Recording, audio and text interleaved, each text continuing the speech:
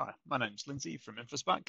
This is a quick demonstration of our Outlook calendar connector for Smartsheet. What you can see here is a Smartsheet where a bunch of bookings are being set up, and we need this information to go into Outlook. For this demonstration, I've also got an Outlook calendar to show you what's going on. We'll be putting a meeting in on this Thursday morning. So we're going to choose who's going to get it. It'll be me. I'm just going to give it a test name. I'm going to say this is the location is the demo suite. We'll put in this Thursday, and we'll put it in from 9 a.m. to 11 a.m. We'll say that's booked, and I'm going to say this is a demo. Any information can go here, and I'll show you where that information pops up in Outlook. So we'll save that, and then we'll head over to Outlook, and we'll just wait the few seconds it takes for the calendar entry to pop up. And you can see that was quite quick. So what's happening behind the scenes is our Outlook calendar connector is monitoring that sheet in Smartsheet. And as soon as it sees that there is a completed record there where we can see a date and time and who it should go to, it's immediately putting that into Outlook calendar for you. So you can see there's that location that I'd put in and the name that I'd put in, and that demonstration text that I'd put in there just shows up here in the description for the invite. So that's the most common and easy to see demonstration of how this connector works, but it can actually work in multiple other ways. So for example, we can take all of the bookings, all of the invites and events that are in someone's calendar, whether or not they were created by Smartsheet or not, and we can flow that information back into Smartsheet.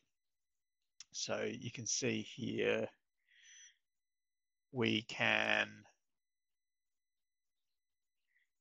have this list of all of the invites for either an individual person or a group of people or the entire organization.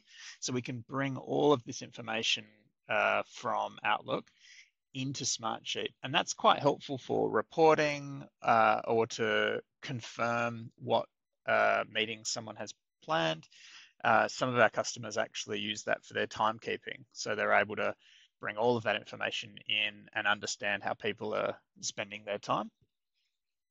And so that's separate to what we showed at the start, which was information from Smartsheet going into the Outlook calendar.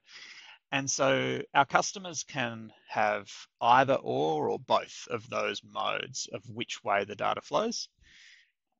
It's as simple as that. Works with any number of events, any number of accounts in the organization. The calendar invite itself can be set up to come from whoever you need, so that like who actually made the invitation, and all of this information that you can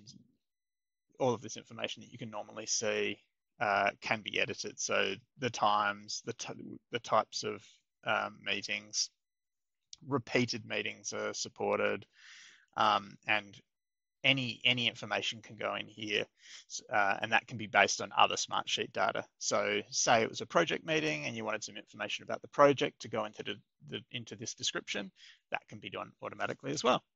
It supports a one-way sync, so that the information just can come from Smartsheet into Outlook Calendar, and that's that. But we also offer a two-way sync, where if the person schedules the meeting to happen at a different time, that would be supported as well. So let me just change the time. So if I said, okay, that's actually going to need 3.5 hours for that, I'm actually going to start half an hour later, and we're not going to have it in the demo suite, we're going to have it at a cafe, then those updates can be pushed back into Smartsheet, and that's an optional thing. So in some use cases, that's exactly what you want, and in other cases, you don't want that to be pushed back into Smartsheet, and that's all configurable.